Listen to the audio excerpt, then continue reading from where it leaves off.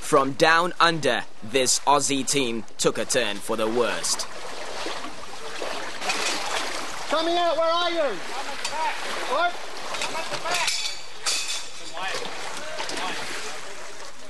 But no worries from this tough and experienced team. It's get up and get going.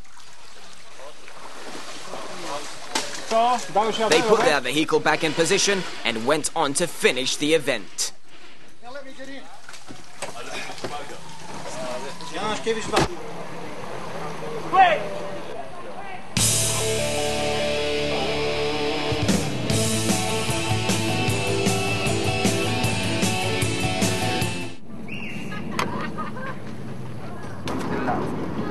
Next, it's a transport stage to Sungai Dala.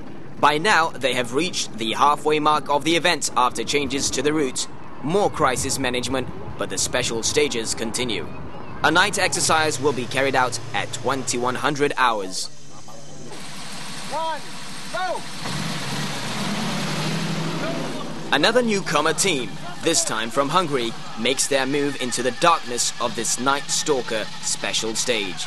Their adaptability to the humid conditions of a tropical jungle is something to be respected. And along with the rest of the competitor teams, a little rest before the start of a special stage is good enough. They have the energy and stamina to keep on going.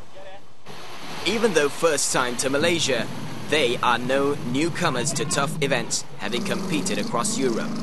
But they have noted, unlike home, there are many different types of obstacles all located within a small vicinity. A very unique experience for off-roading as well as making friends from around the world. The night special stage dragged on till 4:30 a.m., taxing the stamina of both the competitors and officials.